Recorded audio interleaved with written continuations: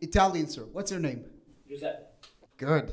What are you doing here in Hamburg? I work in logistics. Oh, shipping company. What do you guys ship? Whatever. Drugs, kids.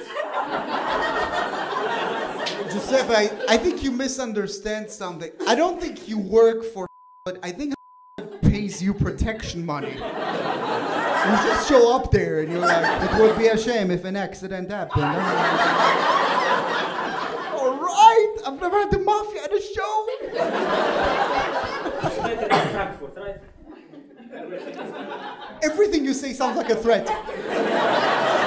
It's better than Frankfurt. You want to be back in Frankfurt? You can be back in Frankfurt tonight. I will put you in a box to Frankfurt. Logistics. We do logistics. Notice I took your Italian accent and turned it into Romanian accent for some reason.